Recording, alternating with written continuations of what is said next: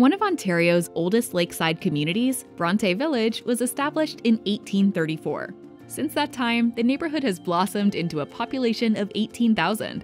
A hidden gem located in the west end of Oakville, this area stretches from Burloak Drive in the west all the way to 4th Line.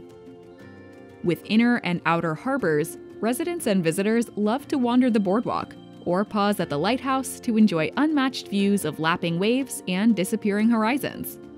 This lakeside lifestyle offers many enjoyable living options, with luxury townhomes in the heart of Bronte Village and custom-built designs of stately proportions overlooking the lake. From entry-level townhomes to older single-detached dwellings to prestigious loft apartments, buyers are spoilt for choice when it comes to Bronte Village.